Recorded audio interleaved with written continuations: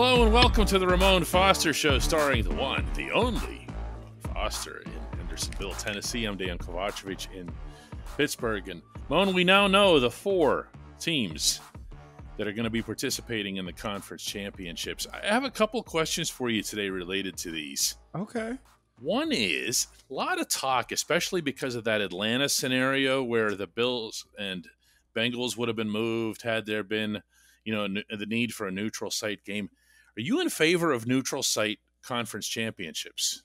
The idea seems good. It does. Like, man, yeah, even playing field. But I still say the other part of it is no, absolutely not, man. And I've had this conversation recently about that. Like, what does home field advantage mean? Why do we speak about home field advantage if you still got to go to a neutral site? We're pretty much playing college ball if that's the case. I know it maximizes the group that's in front of you. The location kind of matters a little bit, but I think it's cool to watch a home base host playoff game after. There's nothing like that home advantage, man, that really resonates to the crowd. I think you build up fans for a lifetime when you have that type of stuff that happening.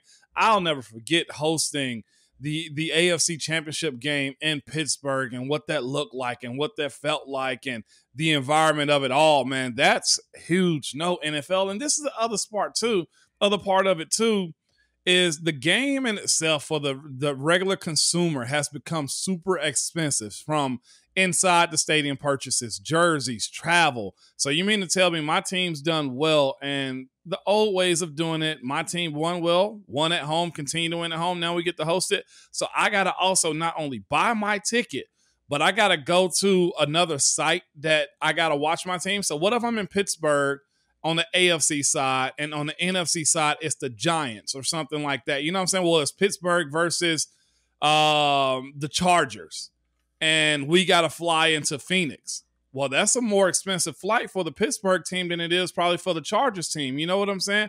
I don't like the idea of that just because you want to market something. I'm not on board with it. And that's all it is. Yeah. I mean, and someone who worked with the National Football League Players Association for years, you can understand that this would just be a money grab. It is. And think about how we try to say this is a family league and, man, bring your family out to the ball game. Well, heck, if I got to pay $125 per ticket for 4 people, then I got to get 4 flights for all of us to go enjoy our team who have home field advantage. We're out of, most flights right now. I checked the other day just to check to see what certain flights were doing. And it was about like $750. I was like, geez, because we're trying to plan like spring break, like $750 to go to Phoenix for 4 people. Oh yeah, I mean, consume a game. I don't like this on so many levels that I can't believe it even comes up, to be honest with you. But just sticking strictly from the Pittsburgh perspective, yeah. No, because there will never be a Super Bowl here because we don't have a roof on a thing, and because we're not New York. Okay, right. And you, as someone who participated in conference championship games, okay, here, you know what that's like. Oh, my gosh. Okay, it's an advantage, to say the least. Yeah. You earned that. You worked for that. Oh. And to just throw that away because, this is the way it's supposed to be, just doesn't. How about another one? I understand that the weather didn't exactly favor Buffalo because Cincinnati was nails tough over the weekend. But in a normal setting, okay, and you get a team like, when you guys got Miami and they had to come up here and play in the swamp and everything, it makes a difference. It does. Like, as far as the intimidation factor of it too, like, to think that we would have a playoff game in Baltimore or something like that one year, that's something I never wanted, because most fan bases that have those types of teams or who have had that type of drought, like, imagine if the Cleveland Browns host a AFC championship game, DK. Do you understand the fandom, the type of people lining up for days to get into a parking lot to tailgate just to act like rabid fans as you walk out of there for a simple warm-up? That's what the NFL gives the fans, and I think that in itself should be one of the main reasons you say, you know what, good idea, not now, not ever. Yeah, not now and not ever. As far as the 4 teams go, One of the four I want to get to before we get into any kind of matchups here are the Dallas Cowboys, because it's just way too much fun. This team overrates itself. Its fan base overrates them every year. And they don't really get anywhere. It's been forever. I want to say since 1996 or something. 95 or 6, yeah. 96, yeah.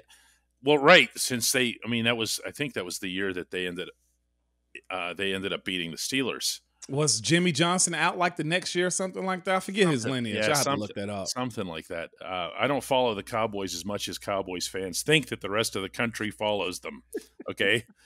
However, in this case, the team's website, team website, had a headline on an article earlier today. It's been changed since then, that said, Dak gives the ball away twice in Cowboys loss to Moan. Take it from somebody who's inside the journalism business. Okay. Yeah. Team websites don't ever do that. Ever. That came from Jerry. It had to. What do you mean? He got rolled over by a bus? Is that what you're saying in that headline?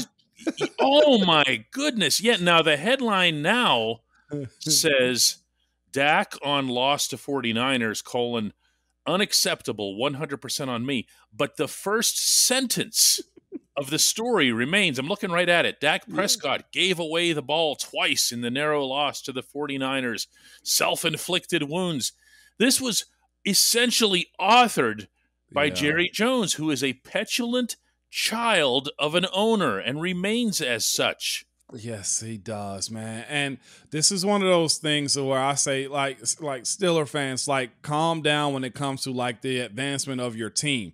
You don't have to worry about upstairs management doing these types of things. I saw the post game of it too. Immediately after, he's trying to give credit to the 49ers, but he's so ready to put blame on somebody on his Cowboys team. Why is he doing a post game? I have no idea. You know how often I've interviewed the owner of a franchise after a game? And you know what Mr. Rooney and them would say when they come in afterwards to shake everybody's hand? Good game. Hey, good win. That's all you get from them, because they understand not necessarily what their role is, because they got a huge role as far as the Steelers and the team is concerned. But you look at that and you say, I appreciate that. We do the football thing and win games for you guys. Like, Jerry is what is he in the journalist world, DK? Soundbite? Well, sure. Don't get me wrong. If I'm covering the Cowboys, I'm all over that, okay? Jeez. I'm just saying that it's bizarre for an owner to be down there doing post-game analysis. Sad. You know? And it's sad. Just it's a crazy thing. And for anybody who's been complaining about the Rooneys, tough start to the year, this and that, didn't fire Matt Canada and whatever else here, I am telling you, count your blessings. Because this is what the other type of owner gets you. It's a lot of bombast. It's a lot of talk. They're the hot topic on a lot of the national shows, and they get nowhere. And yeah, I know the Steelers haven't won a playoff game in a long time either, but the point stands. Yeah, you don't have that. And they did all of that to get, as you said, nothing. Nothing at all. When we come back, we will look at these 4 remaining teams.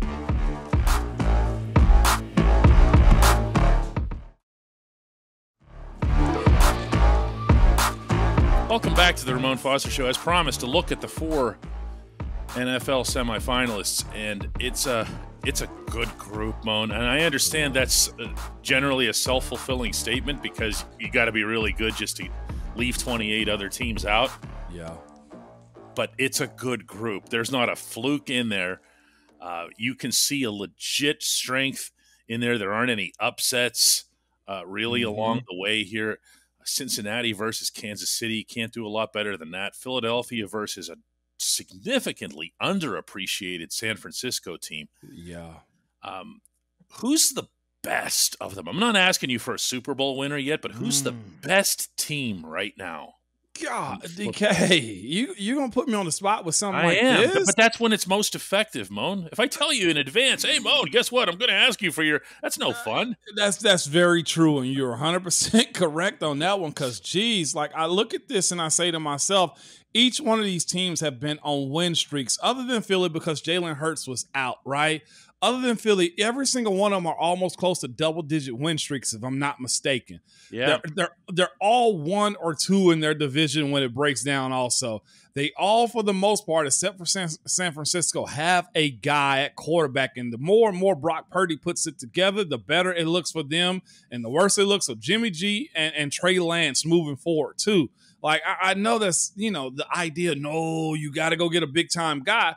Jalen Hurts isn't a big-time guy either when you look at his draft status and what he was coming out of college. With the way he was benched at Alabama, had to go to a different school. I said all of that to get to this point, okay? I think the best team may be Philadelphia.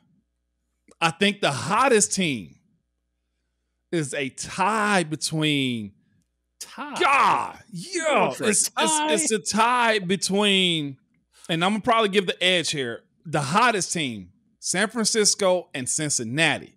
The hottest team is probably Cincinnati, though. Yeah, I was gonna say the thing with the Bengals, and we've talked about them all, on yesterday's show. But the thing with the Bengals is that catches people off guard is the defense. Everybody thinks it's all about Joe Burrow and Jamar Chase and everything. And don't get me wrong, I'm not knocking those guys, but no, I happen to agree with Philadelphia robustly. Having Hurts out doesn't, that doesn't affect your record.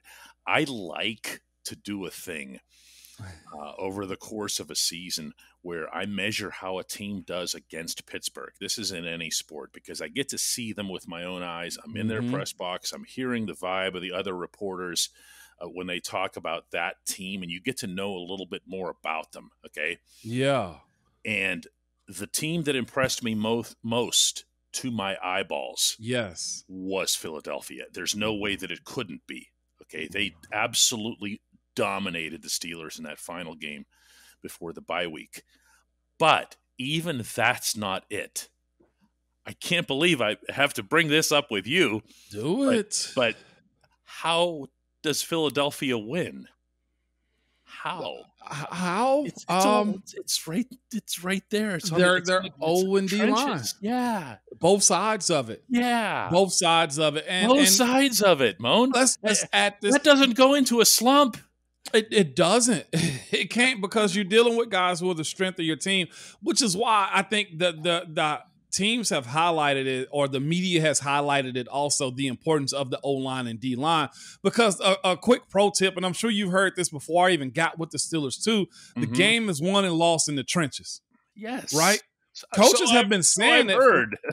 They've been saying it for so long, but the majority of the major media folks haven't picked up on that, right? Up until lately, to where these young superstar quarterbacks come into the league and you feel like, well, we got to protect them. Philly to me, I think is the strongest team. But what Cincinnati is doing, it can't be underestimated, man. It simply can't. I think it could make for a spectacular Super Bowl. I really do. Presuming both sides go in healthy, presuming they advance, obviously. But where I can't get past the Eagles, I'm sorry, just to finish this thought on Eagles, is when you watch Jalen Hurts run the ball, when you watch Miles Sanders, shout out to Woodland Hills High School, because there just can't be enough Pittsburgh kids playing this deep into the playoffs. When you watch Miles Sanders and these guys, and they're running the ball with just a seeming visible effortlessness. Yeah. I'm sorry, I can't look away from that team. Okay, the Eagles are doing football right. And if anyone locally wants to get excited about something other than having the Woodland Hills kid being part of that offense, it's that Andy Weidel, who's now Omar Khan's right-hand man here, he was a huge part of building that Philadelphia team on both sides of the ball, including being instrumental in taking who away from Pittsburgh, Moan? Javon Hargrave. Mm-hmm. Because that's how you do it. Yes. That's how you do it. Yes. And with that being said, you still find yourself in a similar situation where the quarterback does his job simply. He won't go out the side of the box too much. He stays in his lane. He make the correct throws. And I guess just to circle that into Pittsburgh, truthfully, that's all we're looking forward to as far as Kenny Pickett goes. If we're just being real about where he's at, you want that out of him with a level of consistency game in and game out. Jalen Hurts doesn't hurt his team. He helps his team. He is an asset. And I think with the proper growth and, of course, DK, it's this soft subject anyway, with the proper offensive plays called for him, that's catered for him, which is what they're doing with Jalen Hurts, then you have a winning recipe. I'm not saying, and you're not saying that either, but you do have some of the pieces in place, DK, that says they're going to draft well. They're going to do free agency better than they have in years past, I hope, because give Kev his credit. Majority of what he did was through the draft, correct? Mm-hmm. Majority of what he did was through the draft, and you helped retain, or you went and found those scoutable guys on the back end of their careers to get the most out of them. DHB, Darius Hayward-Bay being one of those guys. There's other guys on that list too. You say, man, Flozell Adams, how you get the year or two out of him? You know what I'm saying? Like, those are the two dudes that pop up. But I look at Omar and I almost kind of say to myself, well, is he going to play in free agency a little bit more than Kev actually did? I'm really looking forward to these games, and I don't always say that. I don't just mouth that every year. I think you've got some terrific matchups here. I absolutely love the fact that the AFC North is part of it, though, Moan. And you and I were talking off camera because you said something. You have to share it with the group before we even started recording here. Oh, which part of it was the AFC North? Oh, you brought this up when we had this conversation, like it being very much battle tested, like it being AFC North style of ball. And I've heard a new GM candidate kind of say this is still a big man's game. The way that Cincinnati defense ran through Buffalo, the way they find ways to grudgingly get wins, ugly, it don't matter. And truthfully, this is the other part to it. If you look at every team in AFC North, if given the opportunity with right health, good quarterback play, the running backs all follow. Every single team has a guy. And that's where the dagger in the back got Buffalo on Sunday. Could you pull for the Bengals? Could you do that? 100%. I'm good on that one. Yeah. Yes. Because of that? Yes, because of that. Yes. Like they got it together, man. I look at them and I can't deny it. I want to. And I'm going to hate on them preseason. You know that's going to be true. Oh, my gosh. I'm going to slander them. I don't care if they win it. They still going to get slandered, okay? But Joe Burrow is ice cold. His poise is built for playoff ball. And he's got this swagger the same way, y'all, let's be real. The same way Baltimore gave it to Joe Flacco. Even he had it. The same way Pittsburgh gave it to Ben. Just say it. He's an AFC North quarterback. He's an AFC North quarterback. He showed that in his very first season. You know, I mean, you have to, for people who don't know, and Moan obviously does. Yeah. They'll go around the locker room. Yep. And you guys will and say, that's an AFC North game you played. It is. That's a divisional game. You're an AFC North wide receiver. You know, when Juju takes down, I don't care if it was dirty or not. When Juju takes down Vontez, AFC North. That was his AFC North indoctrination. You know, and people, even the fans, notice it. If somebody's out there being soft, the fans call that out too. Like it's noticeable. Looking at George Pickens, bully people. Looking at Najee, bully people. You're seeing AFC North traits. Like there is a style at the combine. The four teams that interviewed me, all AFC North teams. They have a type. Are you serious? I wouldn't lie to you. You've never told me that. Every single team. That's absolutely amazing. I was an AFC North type. Yep. 100%. Man, you learn something new from watching this show every day. That's incredible. I'm not letting you off of that. It was all four of those teams. And they came to you saying what? Just my style of play. What can I bring to them? And I think when you look at the way I played in Pittsburgh, everybody in the AFC North had bigger linemen. I was a bigger lineman. The attitude aspect of how we played at Tennessee, the pro style football that we played, where the pull and pinning, it lined up with what they were seeking out. I remember specifically sitting in front of Marvin Lewis, having a conversation with him about similar things I had conversation with Pittsburgh. The same angst, the same looking over your shoulder feel. It was a grueling understanding that they had a type of guy that they were looking for, and I was a part of that mold, and it fit in. The respect factor has always been there. We are doing a whole show on this at some point this summer. When we come back, though, the only segment that matters. That's Hey Mo.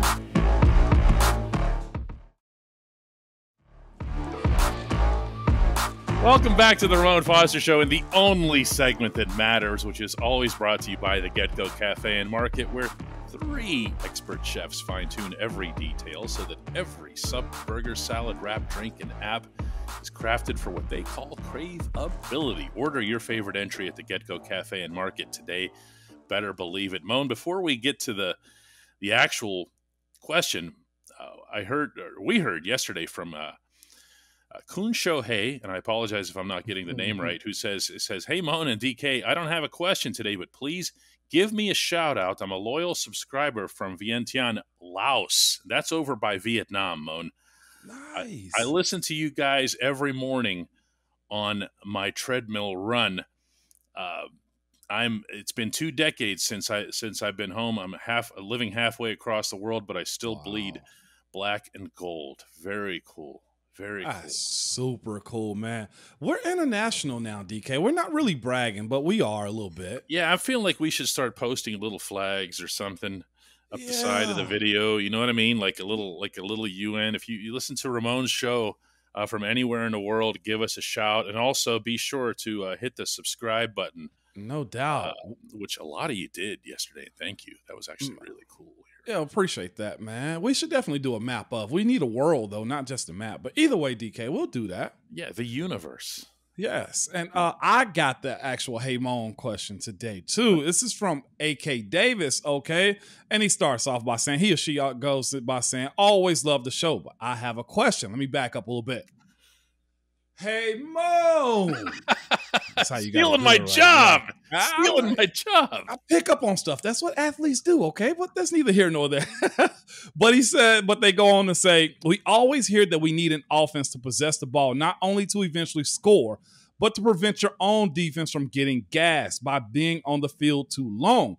My question is, can you help us understand why the offense that is possessing the ball is not getting gas, even though they are on the field just as long as the defense?" And he says, "Thanks." Also, with the follow-up from Justin Work that said, "I've always thought the same thing." That's why you come here, okay? For us to break this down for you. This is the thing about offenses and defenses. The defense, why they say keep your defense on the sideline, it's the offense's job. Well, the defense has the rigors of having to make sure they chase down the play. You always hear defensive coaches run to the ball, because if they don't run to the ball after the catch, then that's a big play that's waiting to happen. If they don't run to the ball after a big catch, then offense is going to be able to ring up the scoreboard on them. They have to exert more energy than we do as far as pacing throughout the game. It is a run and chase side of the ball playing defense. You have to be in shape. You have to pursuit to the ball. That's all they ever talk about. Pursuit to the ball is the angle. Offensively, there's a pace to what you're doing, and there's also a replacement that actually has your spot. If a wide receiver, George Pickens, has 3 go routes, guess what? He's got a guy behind him in the reserves that can give him a breather, and the offense continues. The other aspect of it is this, too. The 5 guys up front can pace themselves a whole lot better than the defense on the other side of the ball. 5 guys up front, because we can block, run, and we don't have to chase the ball. Okay, this is starting to make sense. Okay, yeah, first of all, this is a great question. It is. It makes sense, because if you think about it, you know where you're supposed to be. Yes. Okay, that's the difference. You know where you're supposed to be, and you don't have to go somewhere else, barring some really unusual circumstance, fumble, or whatever else. Or it's the idea that even wide receivers on run plays, they can catch their breath in those plays as long as they're stalk blocking, moving them, and at least getting into the way. A defender can't do that. Let's say on the backside of a play, let's say we run 24 zone to the right. If there's a wide receiver on the backside in a man-to-man, with the DB and man-to-man, he can take 5 steps inside just to block his guy and stop. Meanwhile, that cornerback has to sprint all the way to the other side of the field to make sure that he's on film being accounted for as far as hustling goes. The wide receiver catches his breath.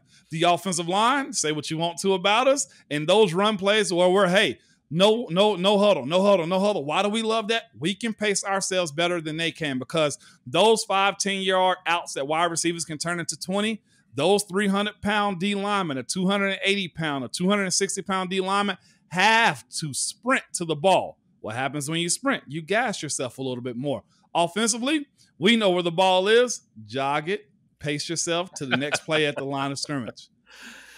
My favorite phrase of everything you just said was to make sure he's on film. Yes. That's another entire episode of the Ramon Foster Show. I wish people knew how much you guys emphasized making sure that you don't get busted in a classroom film setting. Oh my, it'll get you fired. You know, that's just to make sure wait, where were you? I don't see you on this one. Look at this. Anybody see a 23 on this one? Where's 23? Oh no, 23 was lounging over at the other side of the field. 23 sitting there in a classroom like this. Yep, because there's one thing coaches say all the time at almost on any side of the ball with something like that, specifically defense. You can control your hustle. Yeah. Yeah, it's a controllable variable, as coaches like to say here. Moan, let's do it again tomorrow. No doubt about it. This was great, by the way. Can I just say that now? Yes, great question. We had really, really good episode of the Ramon Show. Let's do it. Let's do another one tomorrow. Yeah, I'll be here if you don't get fired.